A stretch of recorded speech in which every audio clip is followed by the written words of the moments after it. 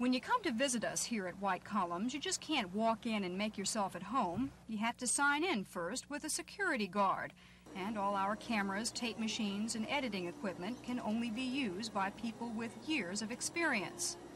In short, unless you're paying to make a commercial, all of this is pretty much off limits.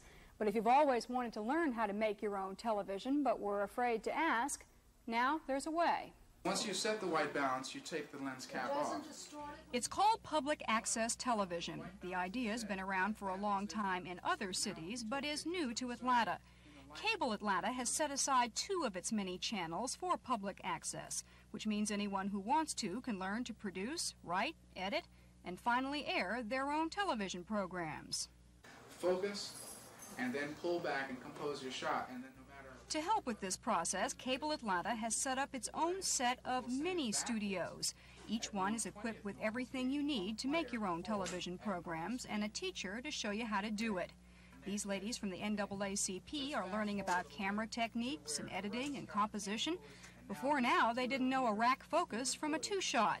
I didn't think I would ever find myself behind a camera. It's quite exciting, and it gives you a great feeling of really being of importance, I guess. You know, it's fun. The finished programs have everything from homemade cartoons to music to on-the-spot interviews to Monica Kaufman.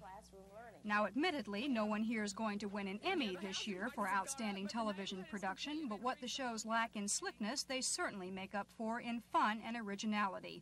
And best of all, it's free.